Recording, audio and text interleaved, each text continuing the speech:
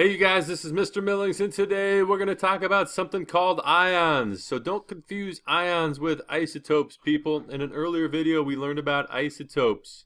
And when we talked about isotopes, we talked about how they have different numbers of neutrons inside of their nucleus. So isotopes deal with neutrons, whereas ions deal with electrons. So what are ions, people, and how do they work?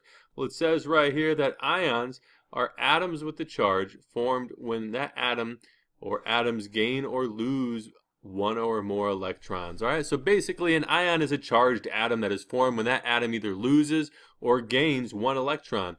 Now keep in mind, in an earlier video also we talked about electrons, and we said that electrons have a negative charge. So if you get rid of something negative, or if you lose something negative, then you become more positive, and if you gain something negative, then you become more negative.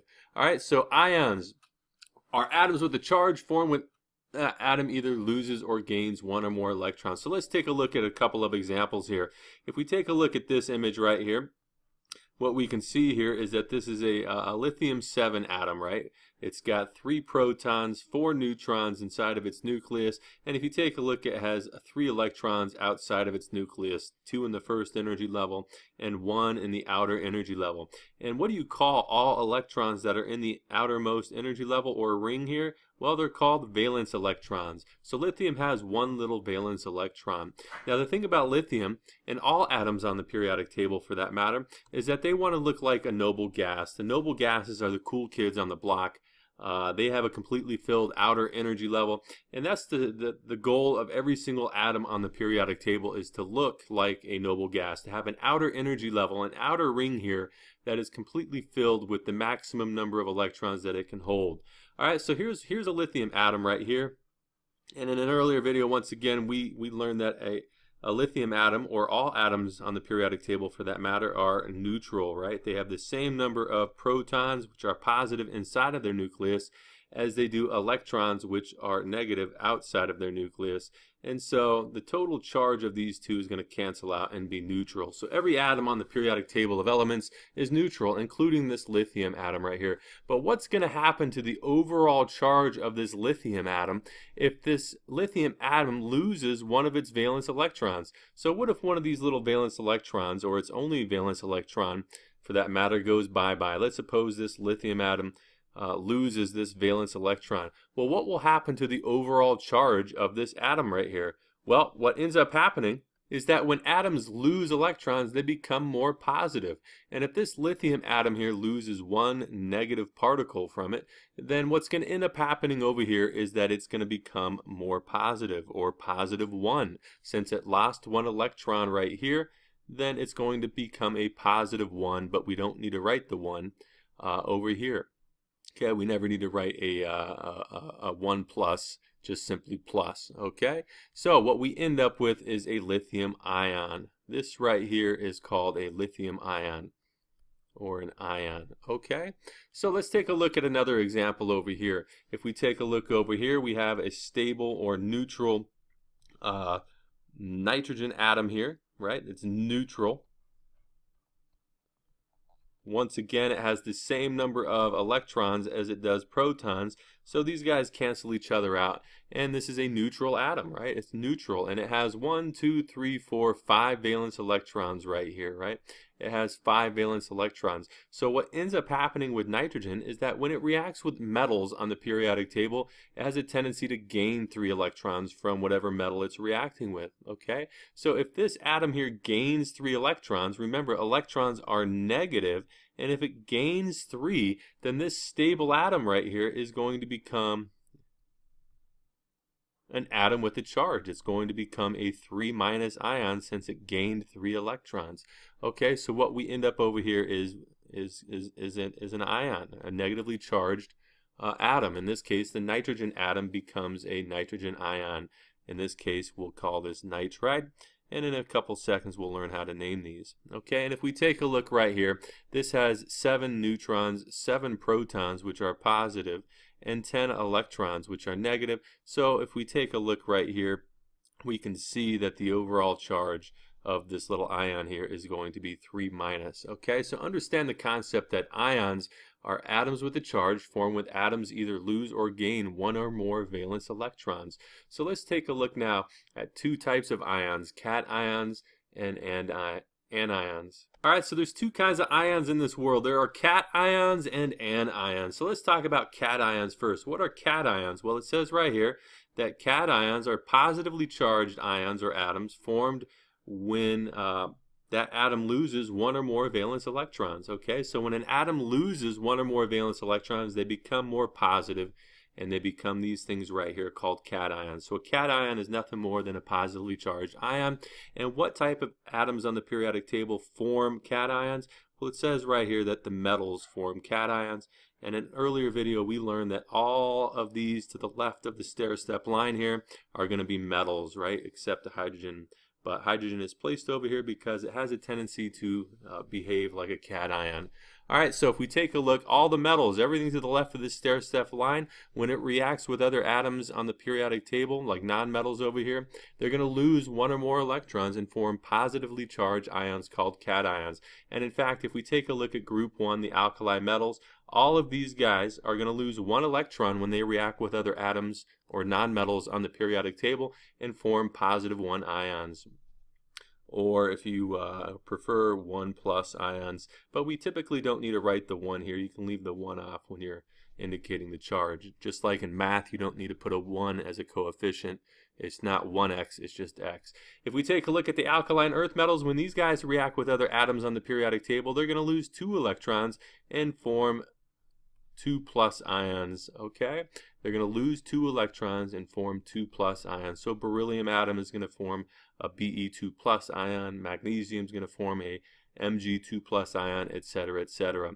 If we take a look a few more, if we take a look at aluminum right here, aluminum is going to form a 3 plus ion. It's going to have a tendency to lose 3 electrons when it reacts with other atoms on the periodic table. Zinc is going to form 2 plus, and right here silver is going to form a positive or 1 plus ion. Okay, so you might be asking about some of these other ones. These other ones have varying oxidation states. For example, iron, sometimes it's 2 plus, sometimes it's 3 plus, depending on the situation. Same with lead. Lead, sometimes it's 2 plus, sometimes it's 4 plus, depending on the situation, and we'll learn about that in a later video. But for now, understand that metals form cations, which are positively charged ions that are produced when those metals lose 1 or more electrons. And let's take a look now at anions. Alright, anions are a little different. It says right here that an anion is a negatively charged atom formed when atoms gain 1 or more valence electrons. So when an atom gains 1 or more electrons, keep in mind electrons are negative, they're going to become negative, right? They're going to become negatively charged ions called anions. Alright, and what what atoms on the periodic table are going to form anions? Well, it says right here your nonmetals. So everything to the right of the stair-step line, all of these right here to the right of the stair-step line are going to form anions when they react with other metals on the periodic table, with the exception of the noble gases. Keep in mind the noble gases have a tendency not to react because they already have an outer energy level or a valence shell that is completely filled to the max with electrons, so they neither lose or gain electrons. Okay, so let's take a look at a couple groups from the non-metal side. If we take a look at the halogens right here, when these guys react with metals on the periodic table, they're going to have a tendency to gain electrons and form 1 minus ions, or just simply minus ions, right? For example, fluoride is going to have a -1 charge, or a 1 minus charge, or just simply a minus charge. It's going to gain 1 electron. If we take a look at group 16 here, oxygen on down, these guys are going to have a tendency to gain 2 electrons and form 2 minus ions.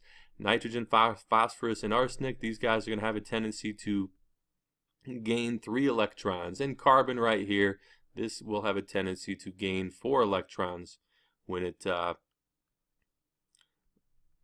behaves as a metal. Okay, so understand the concept of anions. Anions are negatively charged atoms formed when that atom gains 1 or more valence electrons. Right, their ionic charge, their charge is going to change. It's no longer going to be a stable atom.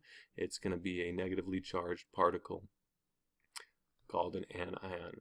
Alright, so let's take a look now at how we name these guys next. Alright, when we're naming these, it's pretty simple. It says when naming a cation, simply name the element followed by the word ion. So for example, here's a magnesium atom. It's stable, it has no charge at all. But now take a look, we can see here that this magnesium atom here has lost 2 electrons and now has a positive charge, and when we name this, it's simply called the magnesium ion. Magnesium ion. When aluminum loses 3 electrons, it becomes the aluminum ion. Al3+ would be your aluminum ion. When sodium loses 1 electron, it's going to produce or form a sodium ion.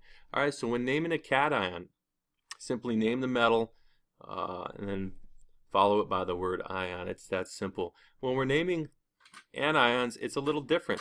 All right, when we're naming these anions, it's a little different. Take a look. Here's a sulfur atom right here, and when it gains 2 electrons, its name changes to sulfide. So we're going to keep the root sulf, and we're going to drop the old suffix and we're going to add an IDE suffix to this. So sulfur will become sulfide. When fluorine gains 1 electron, it's going to become fluoride, a fluoride ion.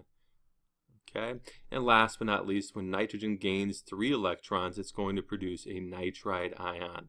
All right, so when you're naming an ion, simply drop the suffix, keep the root, and add a new suffix, IDE. For example, oxygen will become oxide, phosphorus will become phosphide, etc., etc., etc. Chlorine will become chloride, etc. All right, so let's look at a few examples and go from there. Alright, at this point in the video, I recommend that you pause the video, pull out your periodic table of elements, and try to fill this chart in all by yourself. So go ahead and pause, go get your periodic table of elements, and try to fill this in yourself. Alright, so here we go. We have an atom, the calcium atom. We want to know what the ion name will be. Well, this is a metal, so it's going to be called the calcium ion. Will be the name of its ion. And what is the charge? Well, it comes from group 2 on the periodic table, so we have calcium as its symbol, and its charge is going to be Ca2+. And what does this 2+ mean? Well, this 2+ means that this calcium atom has lost 2 electrons. So loses 2 electrons. All right, let's look at this next one. This next one is zinc. That's the atom, but what is the ion name? Well, zinc is a metal, so this is, oops, I forgot to put ion here. So this is going to be a zinc ion.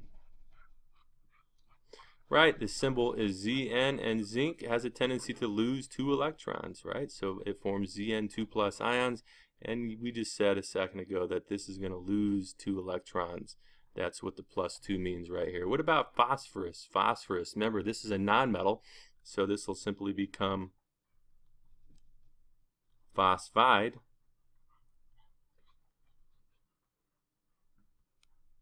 And let's take a look. What is its symbol? It's going to be P, and then phosphide phosphorus comes from group 15, so it's going to gain 3 electrons, right? It's going to gain 3 electrons. There we go. Let's take a look at this next one, iron. Iron is a metal, right? So we'll just call this iron ion, right? And this is actually kind of a bad example. Iron has a tendency to form +2 or +3 ions. So let's just pretend this is a iron 2 ion. What that means is that the symbol will be Fe, and its charge is a 2+. All right, the Roman numeral in parentheses refers to this little ionic charge right there. And this means that the iron atom has a tendency to lose 2 electrons when it produces its ion with a 2+ charge. Let's take a look at this one, aluminum. It's a metal, so this is called aluminum ion.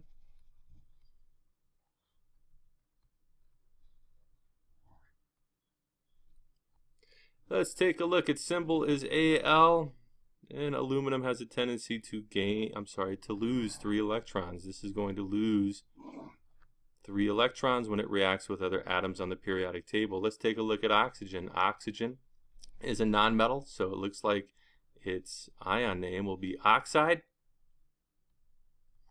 Its symbol will be O, and it comes from group 16 on the periodic table. Like we just said, it's going to form 2- ions, which means that it gains 2 electrons.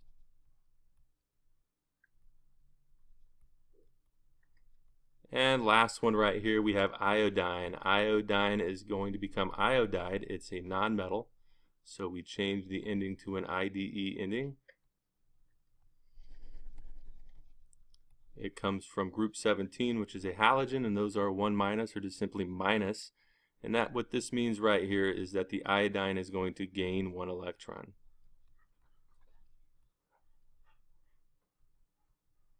Alright, so those are ions in a nutshell. If you like what you see, go ahead and click the little bomb in the bottom right hand corner, and that will subscribe you.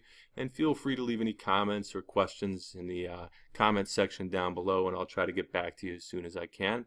And I hope you guys found this helpful.